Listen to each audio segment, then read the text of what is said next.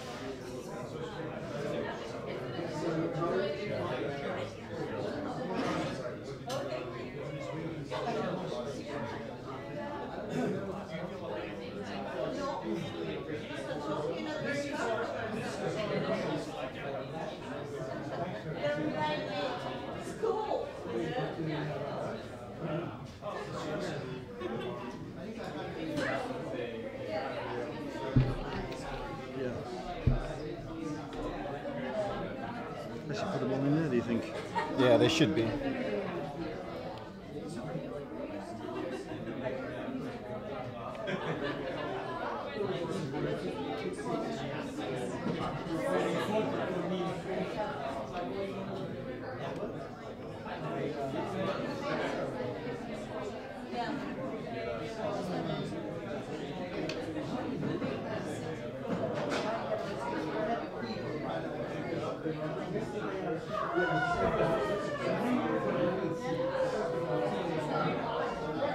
Not sure what happened here.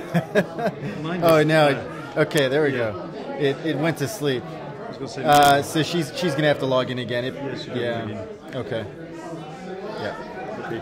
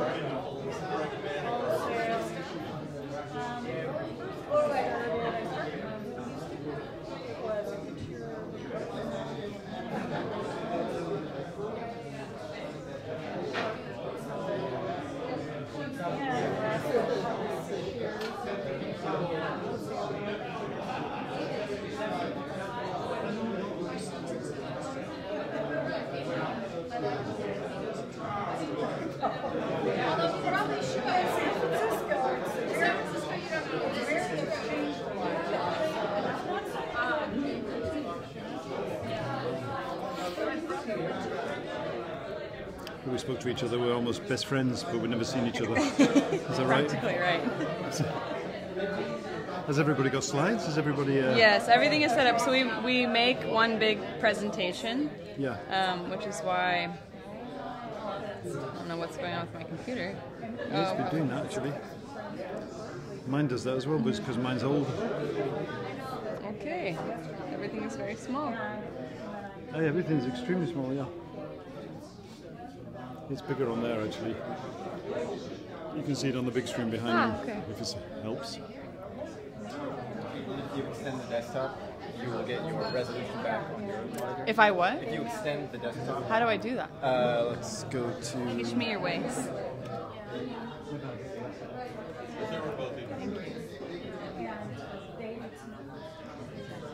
Display.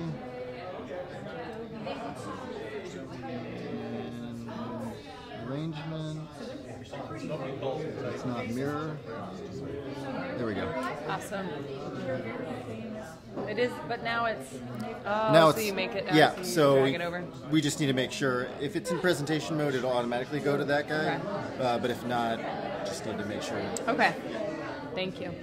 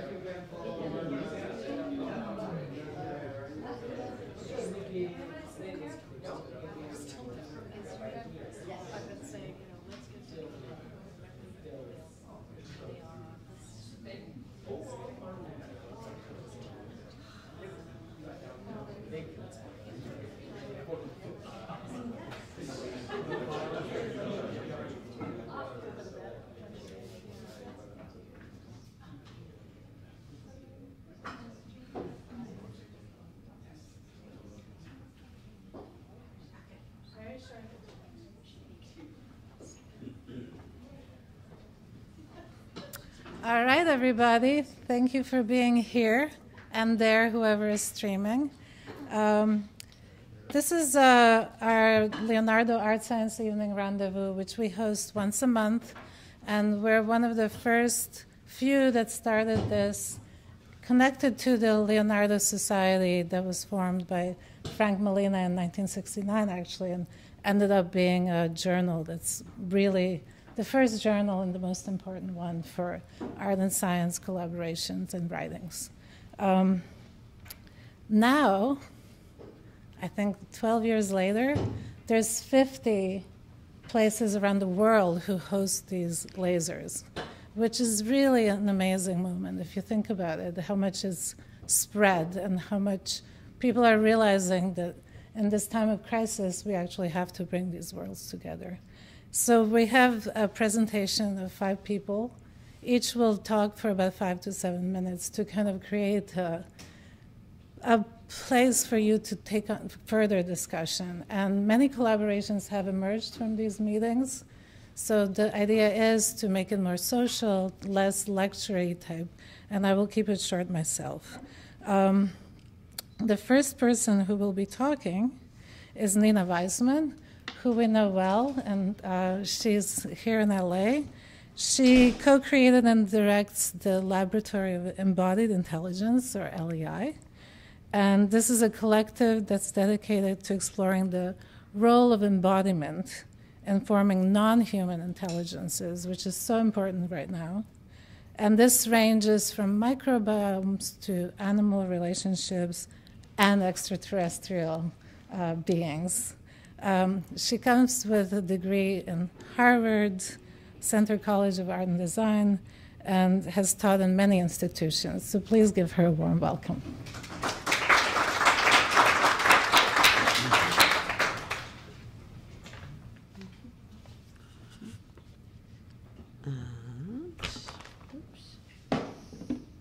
Just get that going. Oh, well.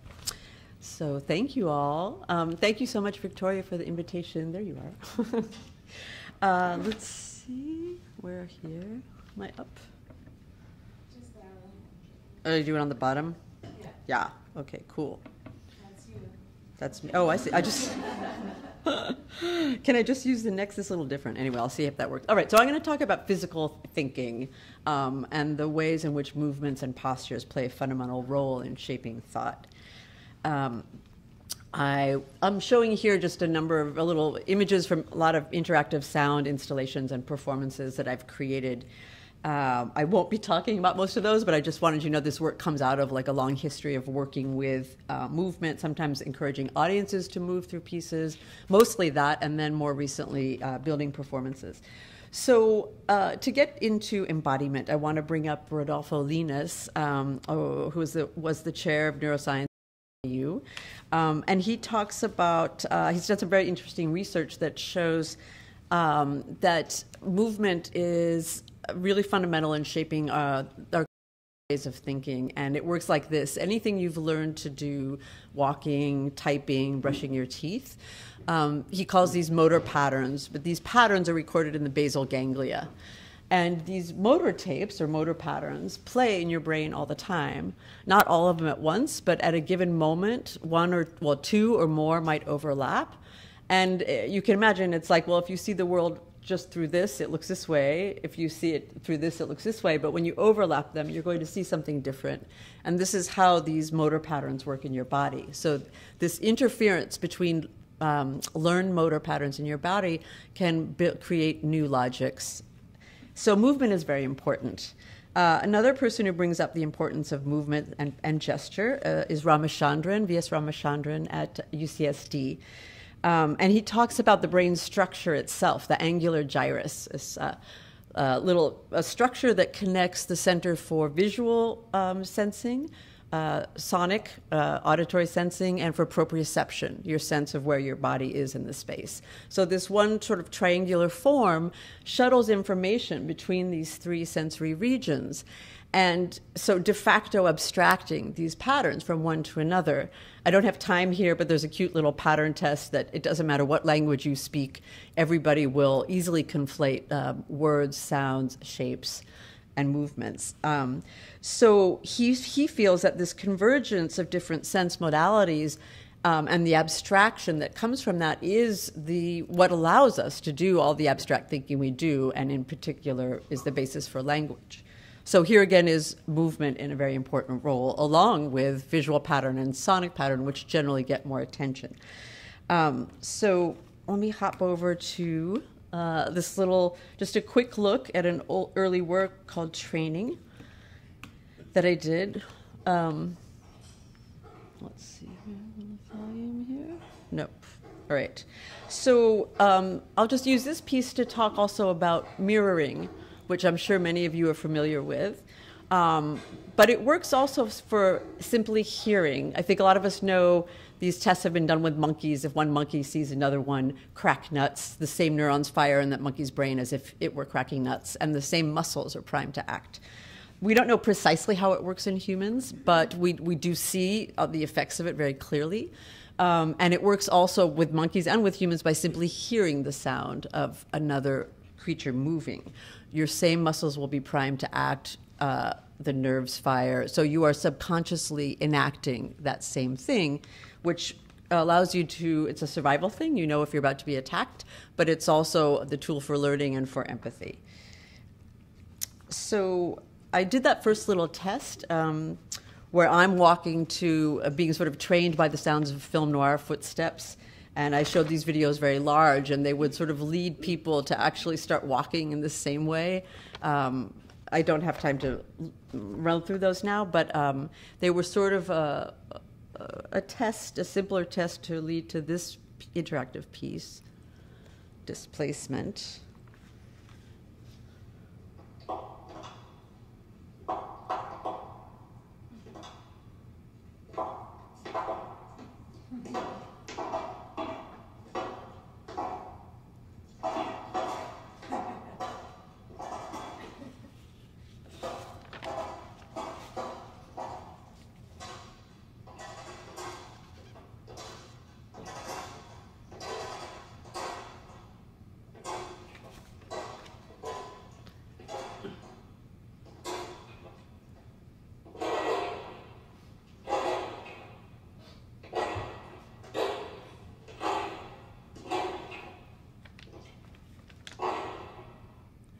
So here you see his body is tuned by the sound, and most people who walk through, whether they know the origin of the sound or not, they'll sort of pop with those lighter sounds in the beginning, and by the end they're marching in this very regular kind of military way. And in fact, the original sounds are women walking in high heels, and then I morphed the sound in between, and at the other end we have marching boots, military campaign. So. And it was, it had a lot of different kinds of impact on people, but it was, again, this study in how sound can influence logic. This is supposed, sorry, I'm going to jump through that. We're not going to look at this today. So the Laboratory for Embodied Intelligences, as Victoria brought up, I'll just give you a little warm-up for that. One last bit of theory on embodiment. George Lakoff and Mark Johnson, who some of you may know, have written that the structure of reason itself comes from the details of our embodiment. So the same neural and muscular pathways that we've developed in order to move in the world, to sense in the world, are rational, so-called rational thinking, which is not rational at all, runs on those same paths. It is fundamentally embodied. So there is no rational thinking. If the structure of our reason is created by the same mechanisms as our perceptions and movements, and those mechanisms have evolved from microbial behavior, then looking more carefully at microbial behaviors may reveal connections between our logic and those of other species on the Earth. And this is work that I developed while I worked with scientists up at the SETI Institute and NASA, who were very interested in this idea of embodiment as a way to, say, walk a mile in the shoes of a microbe, to get a different perspective on what that worldview might be. And you can see here, like, the incredible inventiveness of both in form, architecture, social decisions that are being made there. Lori Marino, another neuroscientist, has found that all mobile unicellular organisms possess the fundamental characteristics of nervous systems. So perhaps our modes of perception, communication, and movement are simply elaborations of those that we inherited from our tiny ancestors. That's quite a lot of common ground on which to build understanding between humans, microbes, and everything in between. So with this in mind, I created the Laboratory for Embodied Intelligences, inviting choreographer Flora Wiegman to start with me in the early phase to develop movement. I invited scientists from NASA, SETI Institute, USC, et cetera, and combined them with experts in physical thinking, movers, artists, et cetera, to develop new ways of moving. So here we see And the sound is not so important here. This was a performance. Oh, well, all right. I'm going to bring it down just a little if I can. Cannot. All right. So here these movements are based on microbes are able to build appendages, pili they're called. Many of them can grow them anywhere on their bodies. And so this allows a kind of 360 degrees of movement that we don't have. They also use them to stick to each other and move as a cluster. So that's what you're seeing here, this kind of tuning in and sticking, literally connection to the bodies nearby to move with them. So in doing this, the dancers, there's a kind of reading of bodies and an empathy that needs to be developed for this to happen. And people who watched it also felt that some of this was being impressed on their own bodies. Microbes have also exquisitely sensitive cell membrane that responds to the slightest change in the electrical field. So we humans have 1,000 nerves per square inch, and we don't usually tune into them, but we worked together to tune into those so that they could also respond to each other based on heat and electrical impulse in ways they hadn't before. Microbes also use their appendages to exchange genetic information. One microbe could give another one the ability to run, to move individually that it didn't have before. So we experimented with these kinds of processes too. We were wondering if we could perhaps, by learning this incredible sensitivity and these social decision-making that's going on here, if we might expand our sense of perception and empathy with each other by training our bodies to move and sense in the ways that they do. Experts in astrobiology also feel that microbes will be the most likely form of life we find out in space. And so this is the extraterrestrial connection that we're talking about here. If we're going to meet microbes, it seems like a good idea to study those we have on Earth to get some sense, maybe, of how they might communicate, how they sense each other, how they make decisions. I only can show a little here, but there are a lot of work we did on decision-making processes also. So a very quick look at some recent work, okay.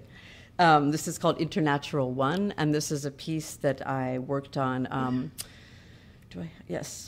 up at Mono Lake with scientists from the Sierra Nevada Aquatic Research Lab. And here I brought dancers up and this opera singer, and we focused on sort of key creatures in this primordial environment of Mono Lake, which is like early Earth, and it's also like Mars. So it seemed a good location to sort of get in, dig in, study the movements of the key characters there, certain microbes, flies, gulls, the water, the tufa, and as a way to understand these creatures have lasted for so long, how might they have done this?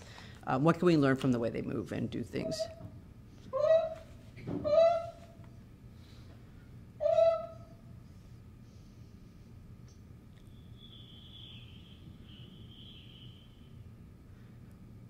So the piece was positioned that these are a group of aliens, a small group who have arrived, and where they come from, the way to learn about something is to synchronize with its rhythms and behaviors, to let it tune them from the inside out.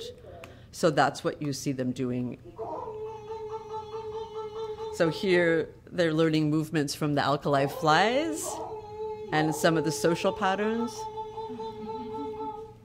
And some of it is, right, there's a whole range I'm not showing you. Some of it's very lovely and sophisticated, and some of it is quite silly, as humans are also. It was a 25-minute performance, so if you sit with it, you can start to observe the metaphors or parallels between how we behave and how they behave. There's a little bird bit. Here they're moving. This is some of the communication language that the birds use up there. And this is just a little bit where he's been influenced by digital presences there, just to hint at what happens when you don't follow natural rhythms. Goodbye. Thank you.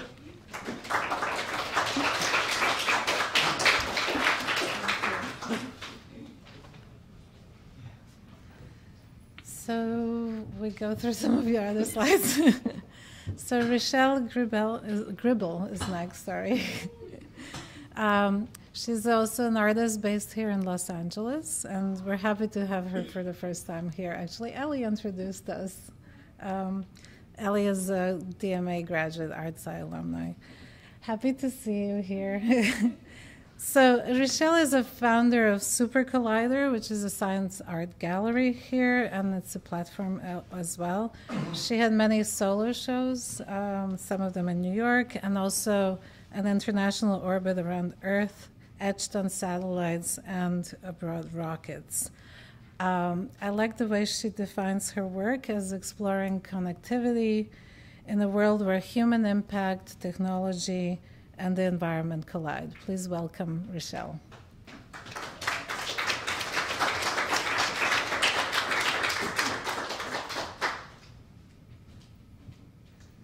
All right. Well, hi everyone. Thanks for coming out. I brought some information about Super Collider if you want to take some postcards when you finish up. So my background, I'm really interested, like Victoria was saying, in interconnectivity and the ways that systems connect. This is really inspired by Frank White's discovery of the overview effect, which the overview effect is this experience when in spaceflight and viewing Earth for the first time.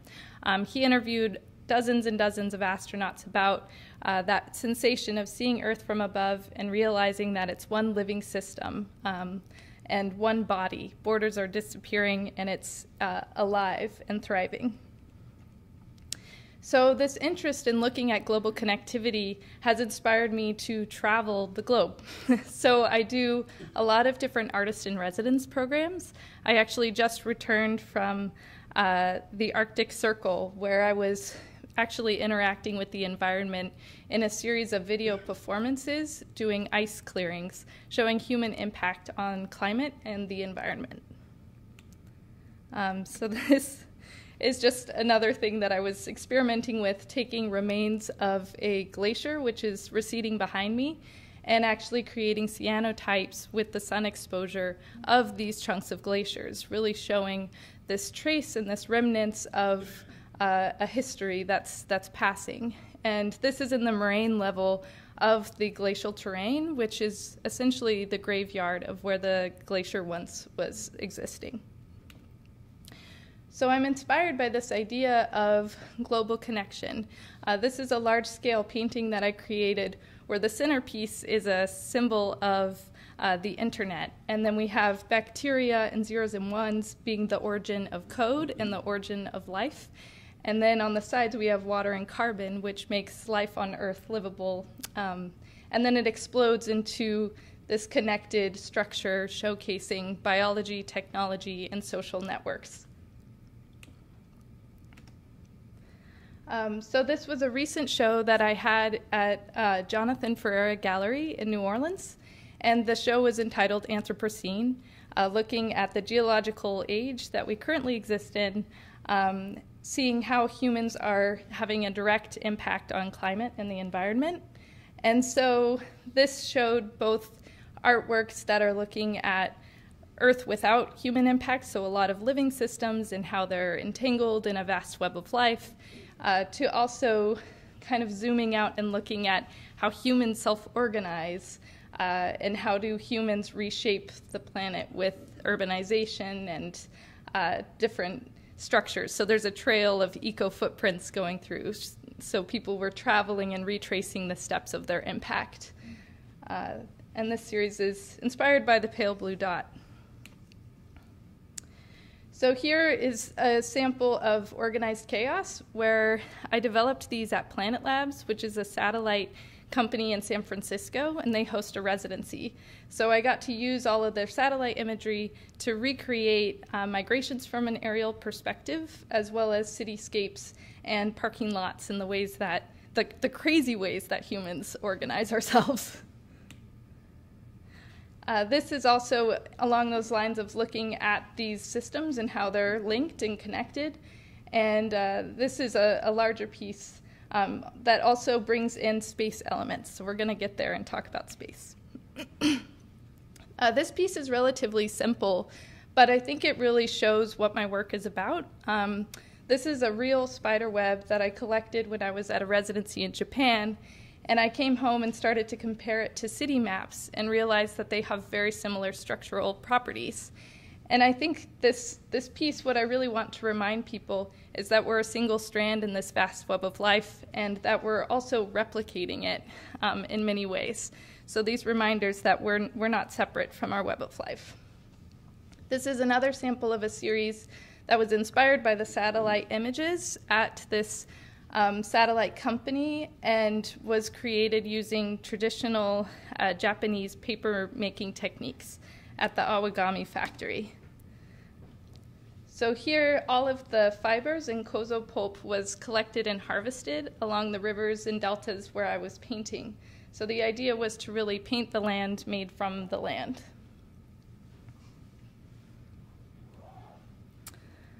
Here we have Web of Life, which was another show where it's looking at systems thinking, how can we build a more holistic worldview, and realize that, you know, the dolphins are actually impacted by the freeways because of water runoff. So I'm really interested in showing those relationships between things that people don't always realize.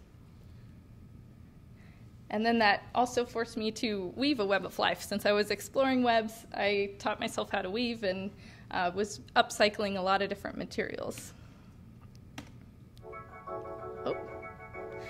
This was a project where I'm exploring different networks and systems and then enabling people to build their own connections with this movable puzzle installation.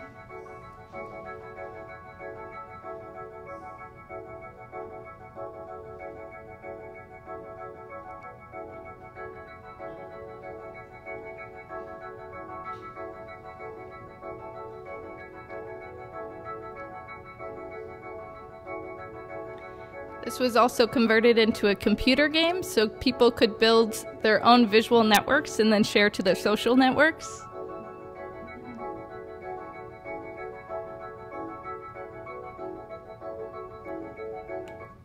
All right, now we're going to talk about space. So I have a huge interest in space, and I've actually had a few opportunities to work directly with several space companies, making artwork for Blue Origin and launching it aboard the New Shepard space flight in 2015. It just went up and back, but it was that idea of sending a message to space and what would you say and what does that represent. For me, DNA is what represents all living systems, so then also having a community build a ladder to the stars seemed like an appropriate way of representing how we got to space. And then it's accompanied with a certificate of space flight. And this is actually going to be traveling to the Matsudo International Art Festival happening next week in Tokyo. And the idea is to have this along with other space art objects that have traveled to outer space or are made for space. This is a piece that I created, a large-scale 8-foot by 18-foot painting, really looking at the global connectivity of all systems, which is now housed in Relativity Space, which is a 3D printed rocket company based in Inglewood. So that idea of putting art objects around the people that are shaping our futures is very exciting for me, and actually being able to contribute to their imagination and inspiration is really where I like to get my artwork. This is a satellite that I was invited to create an illustration for that would be etched onto the side panels. I actually have 4 satellites that I illustrated artwork onto that have been launched to space. So these are the Dove satellites, and they're launched out there without their wings suspended. And then as they're launched, then the wings come down, and that's when the artwork is revealed. Luckily, there was an astronaut in the ISS who could take a photograph of the launching process. But the art wasn't shown yet. I was like, darn it. Beggars can't be choosers with that.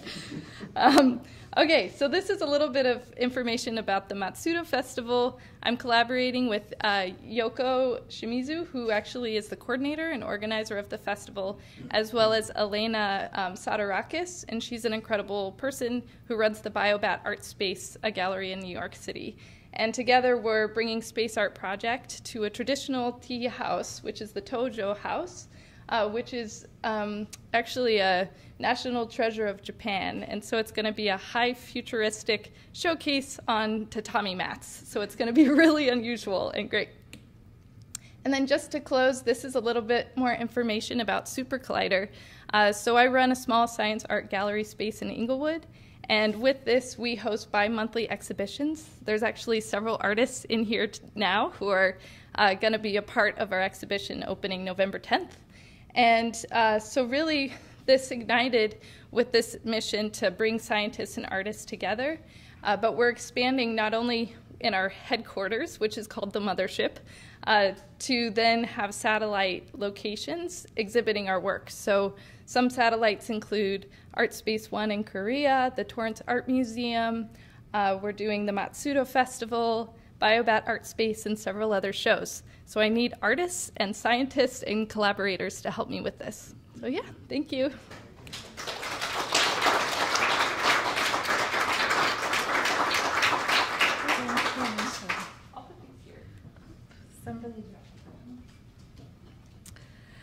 All right, so the next person we're going to hear from is David Lowe. He's a new acquaintance, just arrived from the UK, escaping Brexit, I think. But we have quite an interesting background here, so I'm quite intrigued and looking forward to hear him talk and introduce himself to us. After a degree in physics and philosophy from Oxford University, he got a PhD in aspects of thermoluminescent dosimetry from the Royal Naval College. And then he was 2 years a health physicist at the Cancer Research Institute, which led to a career in theater, cinema, radio, television, working with people like circus, I hear in the background. Working with people like Woody Allen, Neil Jordan, Costa Gavras. I'm dying to hear more. Please introduce. Warm welcome. Yep. Okay, what do I click to? So you just, that's all you do.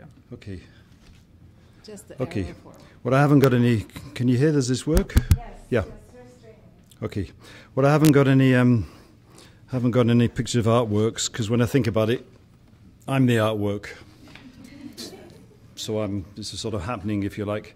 And it's a bit of a confession I wanted to give you this evening, so I might blush even. Okay, so when I was at school, I had this idea of seeking and finding the truth. It's probably because I wore thick glasses, had spots, and had big Bugs Bunny teeth. So, the sort of truth I was looking for, it wasn't the subjective truth of the arts that interested me. It was what I thought was the real objective truth of science. And this was at a time when physicists they seemed to be on the verge of discovering the ultimate constituents of matter. It was very exciting. It's like pig in onion. You peel away one skin and you get another skin. You peel away that skin and you also cry a lot because it suffers. Anyway, things got complicated. They kept on banging particles together at greater and greater speeds and discovering more and more ultimate constituents of matter. And this is what we have so far. It works. Which looks to me like some sort of periodic table of elementary particles which we don't quite understand yet. It's full of electrons, positrons, anti-bottom quarks, bosons, gluons, electron neutrinos, muon neutrinos, tau neutrinos, tarantinos. For me, it's just a mess for the moment. We don't understand anything. And I think we got to this point because when they discovered a quark, they thought they discovered everything, but then they started discovering different types of quarks, and then they discovered all these little things. And so they thought they were going to find one thing, but in fact they found a pile of things. And I think actually they forgot that little poem of Jonathan Swift, which you all know. So naturalists observe, a flea has smaller fleas that on him prey, and these have smaller still to bite him, and so proceed ad infinitum. And we have a little thing that should be animated even. There's a flea, and that's the flea on top of the flea, and that's the flea on top of the flea, and there's another flea, and there's another flea, and there's another flea. And in fact, it goes down and down. Actually, if I do that quickly, maybe we're going to have an animation, no? Oops. Yeah, and that's cheating. So you got it? We got it. No, that's the smallest one. So there was Jonathan Swift who wrote that in 1773. And of course, it's not quite true, Because when those fleas get quantum small, they start behaving strangely. They're everywhere and nowhere at the same time until they bite you, that is, which is counted as an observation according to the Copenhagen interpretation. So I went off to Oxford University and soon realized that if I was going to find this truth, I'd have to add philosophy. So I took physics and philosophy. And Oxford is quite strange philosophy, because the first year you ask questions like you ask yourself, do tables exist? The second year, does God exist? The third year, do I exist? And then you finish off with the sort of Wittgensteinian linguistic philosophy, where you realize that all your questions didn't mean anything. So you end up not knowing where you are, what you are, or who you are. So I might just as well have read Lewis Carroll's Hunting of the Snark, which is, they sought it with thimbles, they sought it with care, they pursued it with forks and hope. They threatened its life with a railway share, they charmed it with smiles and soap. Now, oh, yeah, I'm on the right one. So you get a first impression that it means something, then you realize it's nonsense, but there's a sort of sense in the nonsense. All the researchers should read The Hunting of the Snark, because it tells you all about what you're doing and what you shouldn't do. So then after Oxford, I got into research doing a PhD in radiation dosimetry, because if you don't know what to do after your degree, you do a PhD. And there I learned a very important lesson. The lesson was, it's not measuring that's difficult, it's knowing what you measure. Because there's so many people who measure things, but they actually don't, and it's getting even worse actually with big data, because there's so much data going around that nobody knows what it is anymore, and they expect the computer to analyze it and tell them what they were looking for. So what I was actually doing there, in lay terms, it's like if you want to measure the level of water in a bucket, you put a ruler inside it.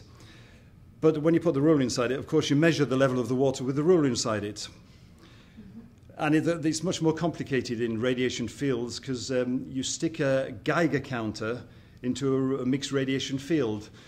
And it's not very interesting to know the radiation level in a metal box inside a metal box. It's not very interesting. What interests us, really, is the radiation levels in a box full of skin, a box of skin full of bones and organs. And that's what I tried to do for my research thing. So with the PhD in hand, I got a job at the Cancer Research Institute in London, where in the presence of cancer patients, the difference between objective and subjective truth got a bit blurred, because the people were dying around me. And then things were also getting more complicated in my head, especially with quantum mechanics, where objective truth seemed to have lost its meaning. Subjective and objective seem to be mixed, because the mere observation of a phenomenon changes that phenomenon. And it's not just the poking with a stick observation, it's also passive observation. So something very strange is going on, and that's where I quote Feynman, who said, if you think you understand quantum mechanics, then you don't understand quantum mechanics. He also said physics is like sex. Sure, it may give some practical results, but that's not why we do it. And that's a Geiger counter. And there's a picture of Feynman not having sex, playing the bongos. But I'm sure the smile's the same. He also said if he could explain his work to the average person, it wouldn't have been worth the Nobel Prize, but I could spend all the evening quoting Feynman. Okay, so that's one objectivity destroyed by quantum mechanics. So remember, I was looking for some objective truth, absolute truth, etc. There's another subjectivity which is not always talked about. It's a sort of point of view subjectivity, because we're limited in our possible conception of the universe.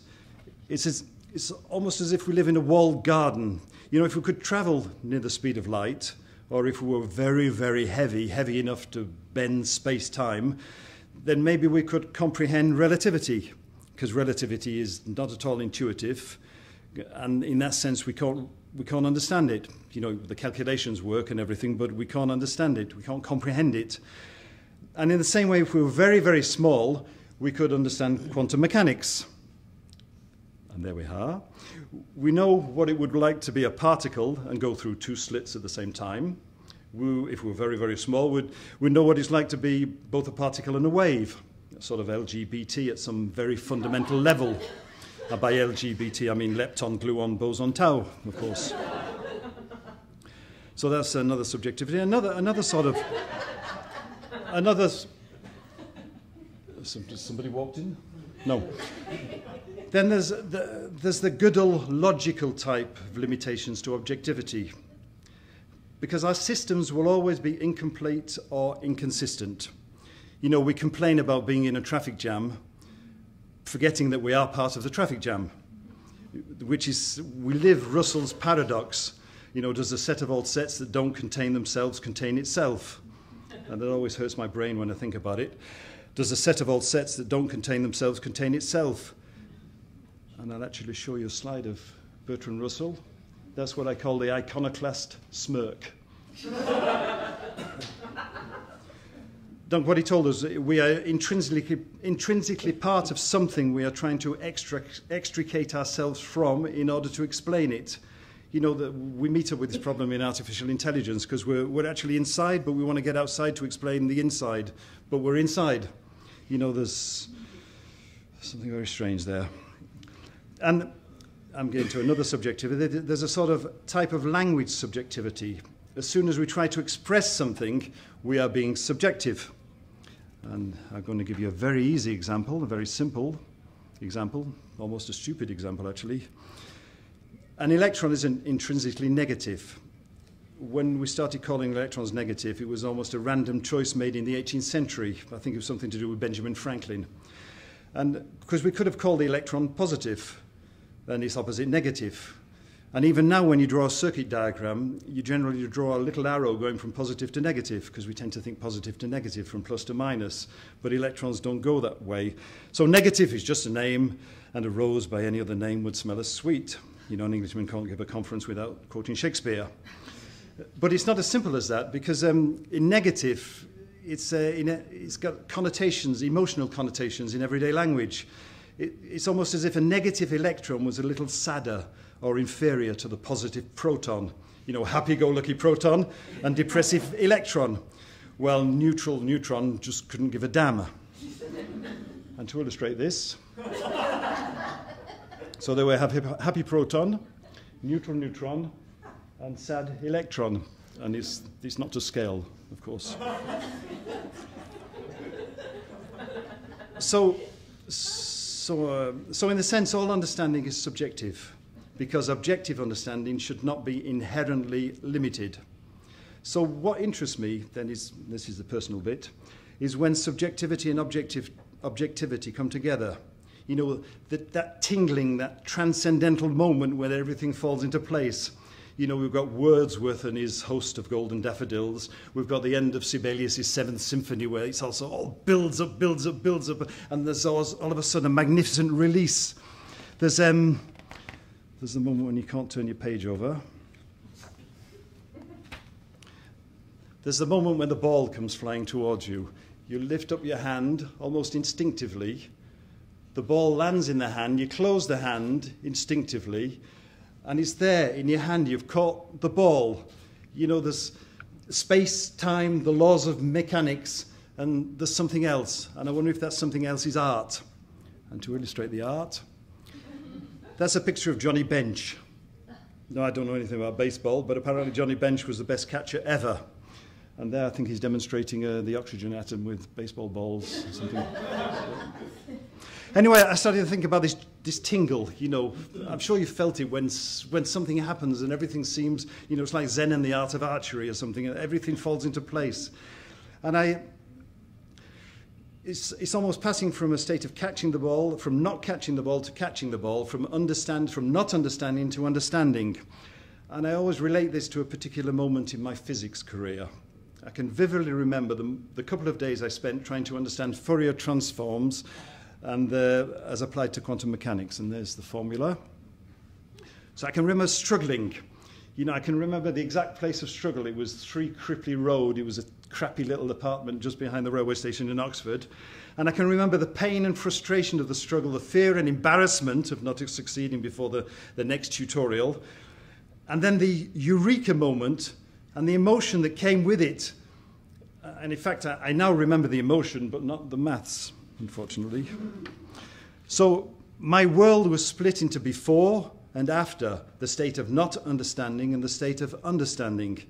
I was released from the tragedy of not being able to comprehend. The 300 years of this old maths that was invented 300 years ago was perfectly suited to the 20th century physics. Time dissolved. The potential trauma of not succeeding evaporated, and my sudden emotional shift was a real catharsis in the classical sense. And this, for me, was a moment of science meeting art. Because I've written it all down there. My awareness was stimulated, my senses aroused, my capacity for perception increased, my scientific mind broadened, I was empowered. And this feeling, this tingle has never left me, and it's why I'm here today. So I told myself there's a subjective truth and an objective truth, and maybe some other form of truth, I wondered. So I tried to find a word for it, hybrid truth, hybrid understanding, but it just sounds ugly and incomplete. So instead of looking for an adjective to replace subjective or objective in my empirical Anglo-Saxon way, I just got rid of the adjective.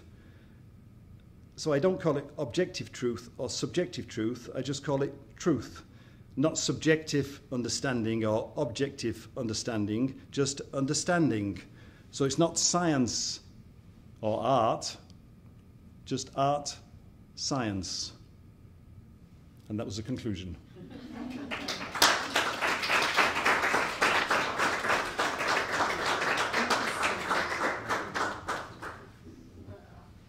Yes, we all search for that sweet spot in between. Thank you for that moving talk, and what a great introduction.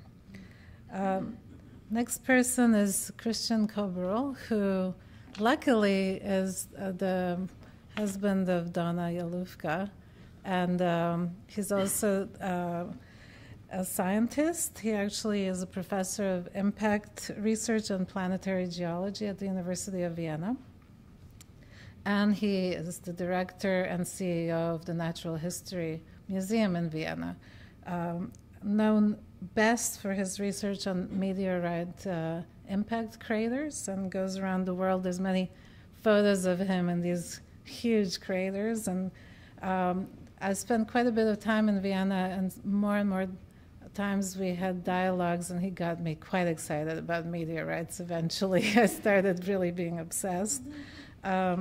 So please give a warm welcome to Christian, who agreed to give a short talk.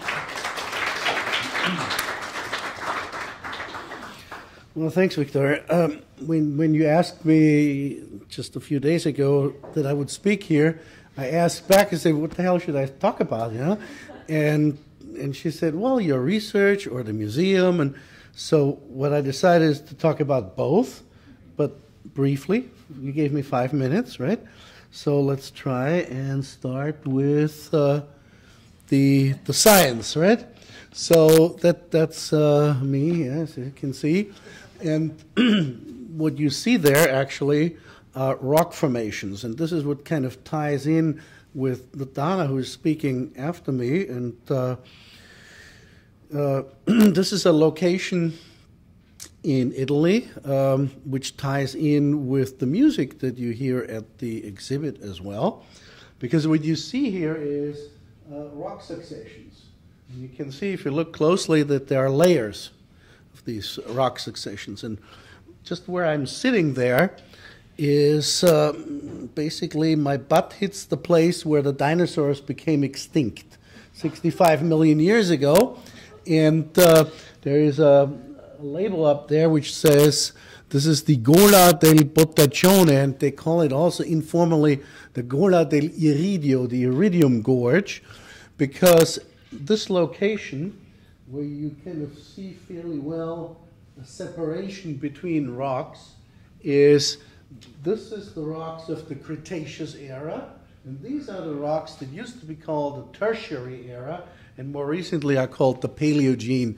Geologists have changed the names a little bit. And that separation between the two is called, or has been called, the Cretaceous-Tertiary boundary. And it is particularly clearly visible here, not because this is how nature intended it to be, but because hundreds and hundreds of geologists have been digging around there and marking that particular boundary especially well, because this is the exact location where in the late 1970s, colleagues from Berkeley University and from Italy have found evidence that there was a huge extraterrestrial impact with an object about 10 kilometers in diameter that collided with the Earth at a location. It was later found to be in Mexico. Today is Mexico. The Yucatan Peninsula. It's created a crater called Chicxulub. It's about 200 kilometers in diameter. And the ejecta, the rocks basically, and the dust from that location were thrown worldwide. And it includes meteorite material and terrestrial material. The meteorite material is very rich in the element iridium, which is rare on the Earth but very common in meteorites. And so what these people from Berkeley found, together with our friend Sandro Montanari, who did the music that you hear in the show, which is basically the rocks, the succession of the rocks turned into music, because you can scan these things and get various things like the iron content and the carbonate content and a few other things. You assign notes to that and make music out of that. So that's what you kind of hear there. So you can turn rocks into music. But what the people from Berkeley found was that there was this huge anomaly in iridium in there and other platinum group elements at a ratio that is 100,000 times more than you find in terrestrial rocks. So it was clear evidence that there was some extraterrestrial material in there. Later on, what researchers also found was not only there was this extraterrestrial component, but there were also remnants of so-called shocked minerals in there. So when a meteorite hits the ground at very high velocity, it basically, a shock wave is generated in the ground and it alters the mineralogical structure of many minerals. And because this material was ejected worldwide, you find the impact happened in Mexico, but you basically find the ejecta all the way around, in Italy, in Spain, in New Zealand, in Svalbard, wherever you go in the world, you find these ejecta. And so this was really evidence that a huge meteorite impact happened. Now let's go to something a little bit smaller, because meteorite impacts happen on the Earth, and this is what I've been researching for 35 years or something like that. Is impact craters, and we know a couple of hundred on the Earth, and there's thousands and thousands on, say, the Moon. If you look at the Moon, it's all craters. On Earth, it's a little more difficult because the Earth changes all the time. The Earth has an active geological surface. There's plate tectonics, there's erosion, there's water interaction, all these things. So they rapidly obliterate meteorite craters and anything else, for that matter. For example, the Appalachians on the east coast of the United States 900 million years ago were as high as the Himalayas are today. Now they're basically gone because the Earth grinds it all down, all gone. So we're constantly bombarded by extraterrestrial material. Every day, 100 tons of extraterrestrial material falls on the Earth, something that I guess Victoria is going to work on. And this is what brings us on the museum in Vienna that I happen to be heading, and I'm a particular expert on meteorites, so naturally I'm going to show you the meteorite hall of our museum, which shows the largest meteorite display in the world. In this particular hall here, we show 1,100 meteorites. There's no museum in the world that shows more than that. For example, the Smithsonian in Washington shows about 130 meteorites. And we have things like gigantic iron meteorites, we have historical iron meteorites, historical stony meteorites, we have lunar rocks, we have Martian rocks, and things like that. So small meteorites fall, of course, more often than large ones. Lucky for us, because the small ones, maybe it hits somebody on the head, but then only one person is damaged or dead. But if you have an impact, hundreds of thousands of people could die. And if you have an impact like Chicxulub today, I would say tens to hundreds of millions of people could perish. But fortunately, they only occur every maybe 50 to 100 million years. So the last one was 64 million years ago, 65 million years ago. You do the math. So these meteorites, what happens to them is they slow down in the atmosphere. Because of the air, the resistance of the air, they are being slowed down, and then they fall much more slowly, and we can find them, and we can look at them, and we can study them. And what do we learn from meteorites? There's two main things we've learned over the last decades from meteorites. The first one is something about the origin, age, and formation of the solar system and our Earth. It was actually somebody from this university here, UCLA, who figured out in the early mid-50s or something like that you can use the age of meteorites to derive the age of the Earth, because the Earth has been constantly changing, but meteorites didn't, and meteorites are the leftover of the material from which the planets, including the Earth, formed. So you look at, basically it's like the forensic people that go through the trash heap and learn something about the murder that happened in the house. Yeah? This is what happened in the solar system. So how old is the solar system? How old is the Earth? Which physical and chemical processes occurred early at that time. So this is what we learned from meteorites. The second thing that we've learned from meteorites, that periodic table we just saw, or kind of, the real periodic table, which is the periodic table of the elements from hydrogen and helium and lithium and beryllium and boron and carbon and nitrogen. I think it looked actually not like the oxygen, but like the nitrogen atom, but anyway. So all these chemical elements, how did they form? In the Big Bang, only hydrogen and helium formed. Where did the rest come from? We are composed of what? Oxygen, nitrogen, carbon, sulfur, phosphorus, and so on. Where did that come from? Meteorites helped us to understand how chemical elements form in the interior of stars, in exploding stars, and so on and so forth. I'm not going to go on much further. And my last slide, and third slide here is, oops, where is it? No, one more. Ta-ta. This is the place where this nice hall is, and this is the museum that I happen to be director of.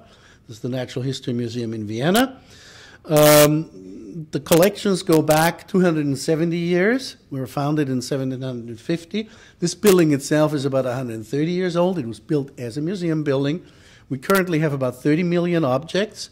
I have a staff of 350 people, including 70 scientists, who do research from A for anthropology through C for zoology, and everything in between in the geosciences and biological sciences. We publish about 250 peer-reviewed scientific publications per year, so we are a major research institution. And we have about 1 million visitors a year, which makes it one of the most visited museums in Austria. And with that, I think I've exceeded my 5 minutes, and I'm closing. Thank you.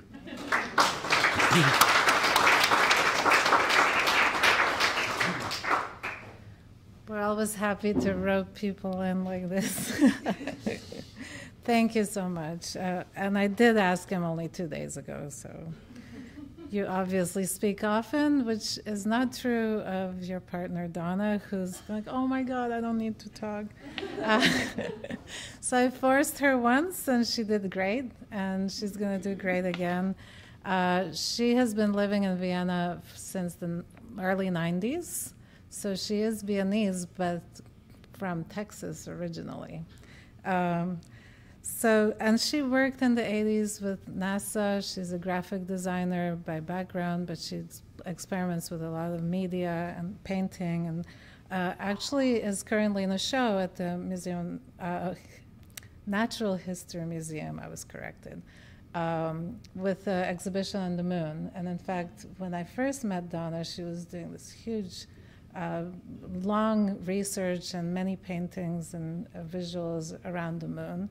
And now that we're 50 years from the landing of the moon, and this year the Chinese actually got to the other side of the moon, it's quite an important exhibition that was just started. So we see both sides of the moon, and she brings to us now the Milankovic effect, which is an interesting kind of thing to bring to the attention now that climate change is a discussion and how everything is connected. So please welcome Dona, who will also take you to the exhibition if you haven't seen once we're done.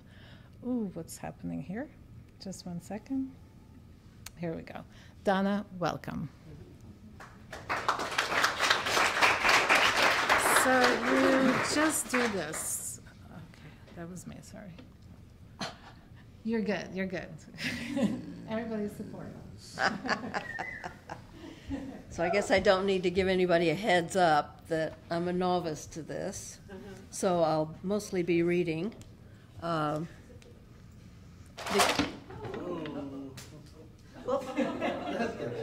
okay. Okay.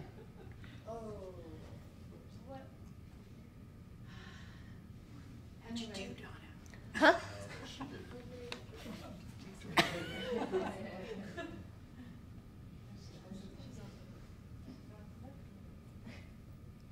Maybe you're off the hook. Maybe you could just talk about your exhibition and take people. Well, that's, yeah. No. That's, I'll just. Martin thinks it, if anybody.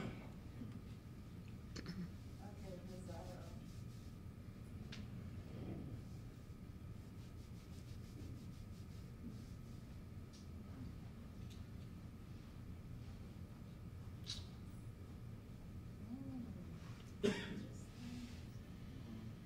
At least to go through the cycle.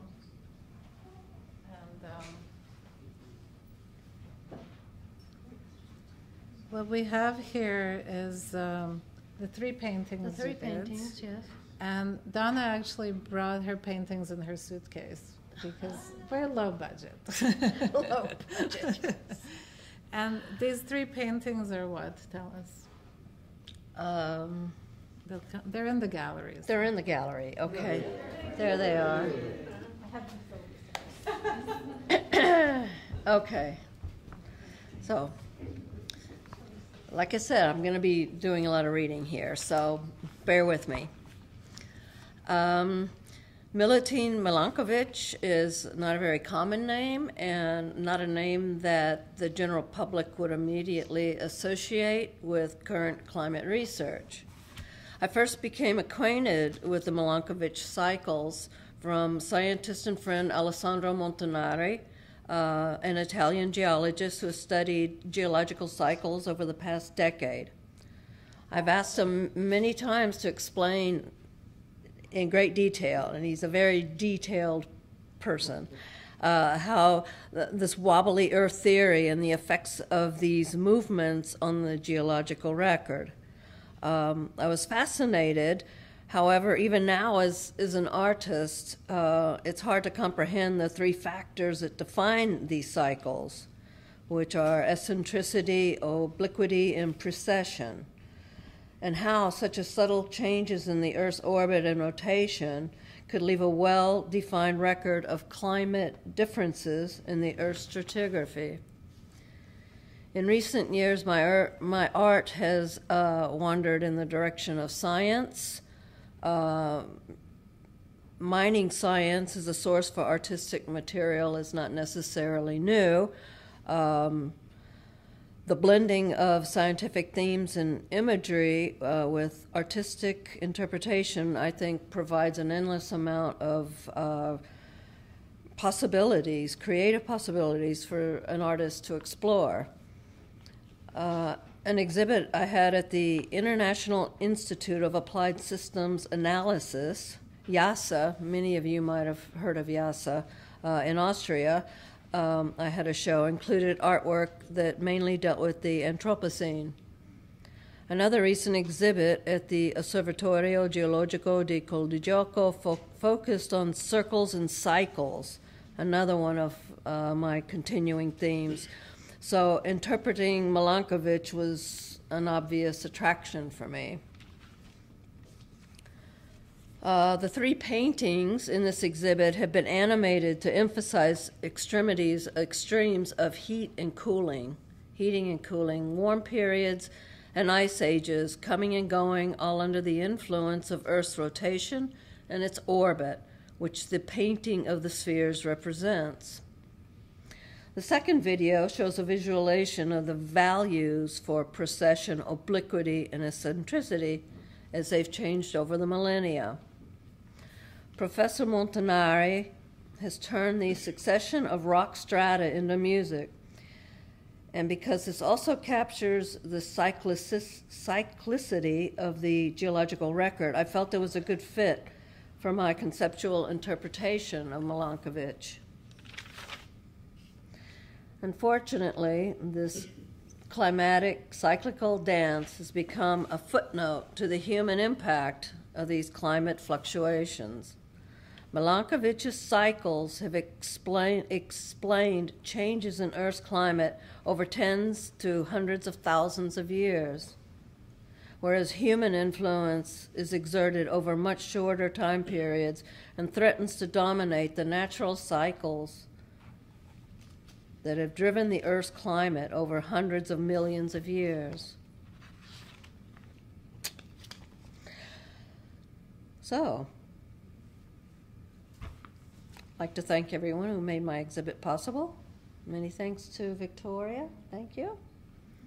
And for the invitation to exhibit my work at the ArtSci Gallery. Thanks also to Caitlin Bryson and Andrew Ortiz for their logistical and technical support. I really appreciate it, thank you.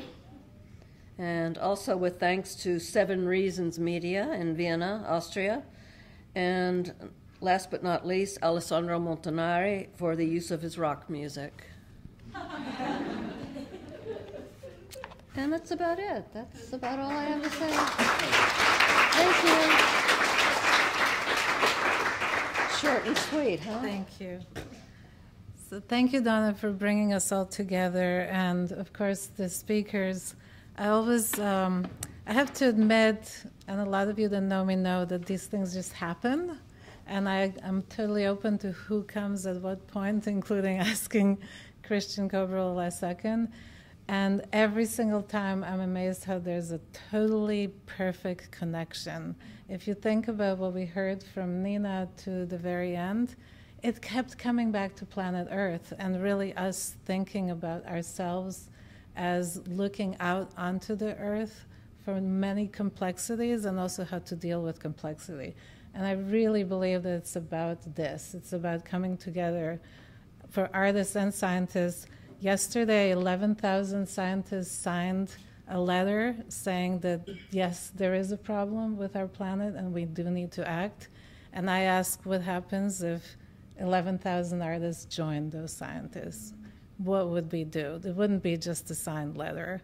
It wouldn't be just a paper that was published. It would be something that would really reverberate. And I hope that we can do that. So let's go and hang out and talk and have some drinks. Thank you for coming. And thank you for watching.